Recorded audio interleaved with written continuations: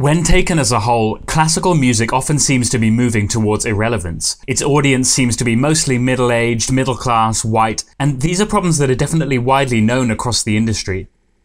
There are constant new initiatives and ideas to try to rebalance this situation, spreading classical music to new audiences, and some of these are hugely successful. In fact, statistically, classical music has more listeners than ever, due simply to the fact that music is now so widely available on platforms like YouTube, Spotify, and radio. However, when compared economically with pop music or other genres, classical pales into insignificance. To some people, this means that classical music must be irrelevant, and because of this, funding is cut to arts education, and so much of the younger generation never even get to give classical a fighting chance before dismissing it. I think the problem is that many people aren't taught how to listen well anymore. In my experience, classical is simply a closed door to a lot of people, and because they don't know how to understand or follow it, they think that it's just boring or out of date, and so they just don't care. What I want to do with this channel is make videos which introduce you to some of the greatest works of classical music in a way that really gets down to what makes each piece such a powerful work of art. And through watching these videos, I hope you'll learn more about music and you'll discover some of the greatest musical works in history. But in these videos here, I want to focus generally on how to listen well to classical music. I want to give you some ideas that you can hopefully apply to a broad spectrum of classical music to enhance the way you approach and listen to it. First, we'll go through some general ideas about classical, and later on we'll think more about how music is expressive and how we can listen to and understand classical music on an emotional level. So, imagine watching a Shakespeare play if you're new to Shakespeare, unfamiliar with the language, and you haven't been educated about his works. A small number of people will get it naturally, and good for them, but many people will probably be bored and lost. Of course, that doesn't mean that Shakespeare is bad or irrelevant or not worth anything in your life. It just means you haven't learned to understand it yet. It's the same with classical. When you're new to it, it's a bit of a foreign language, and I think it helps immensely to have some guidance starting out.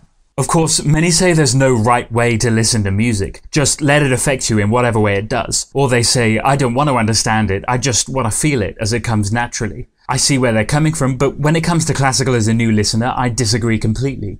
The question I would ask is, if you had to sit through a 40-minute Beethoven symphony, would you be able to follow it closely? Would you be able to keep track of its musical argument from beginning to end, constantly follow its emotional trajectory? Or would you get bored quickly? Would your mind drift onto other things? And what about an hour of Tchaikovsky? 2 hours of Mahler? That's not supposed to scare you, but when you learn to listen in a different way, you begin to unlock these musical masterpieces, and you start to find that within these masterpieces are incredible moments of beauty, emotional intensity, power, and, in some cases, some of the greatest works of artistic creation. At its best, classical music can stir the most powerful and diverse emotions up within you, and that's why I think it's so important to learn how to listen well, so we can expand our emotional understanding, expand our self-understanding, become more intimately connected with humanity. So here are some initial thoughts to get you started, and in the next video we'll look closer at how classical music expresses itself.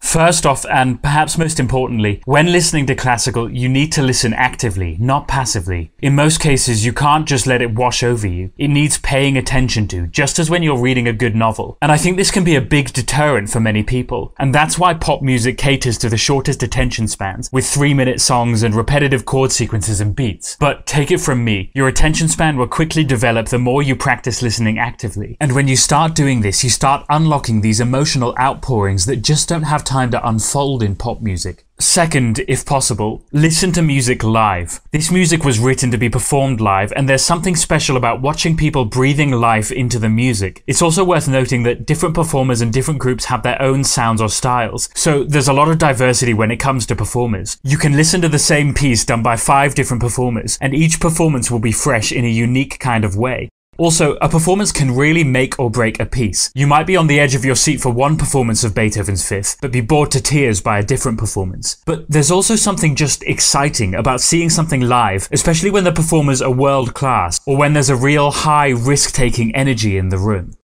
If you can't listen live, then choose a world-class recording. Again, with Spotify there are so many to choose from, and it can be so satisfying to discover the perfect recording for your tastes. You may begin to discover your favorite performers, favorite orchestras, and maybe even your favorite recording eras. In any case, there is a massive bank of recordings out there. Importantly, listen at a good volume and on good speakers or headphones if possible. Classical music isn't supposed to lull you gently to sleep or relax you. Most of my favourite pieces do the opposite. They're fiercely dramatic. Take this apocalyptic statement from Mahler.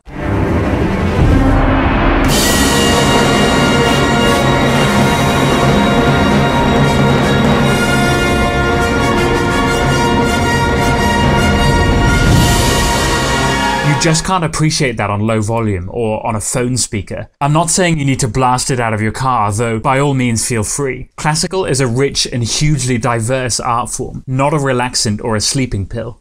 Thirdly, at no point do I want to denounce pop music or popular genres at all. In fact, I think that listening to classical is a different kind of experience from listening to pop. Some people say that the genres are blurred, and that might be true in a small number of cases, but on the whole, I think it's best if they're approached differently. If I listen to classical in the same way I do pop, I find it boring and old. If I listen to pop in the same way I do to classical, I'd find it empty. So, for now, let's just say that classical music needs a different approach from popular genres.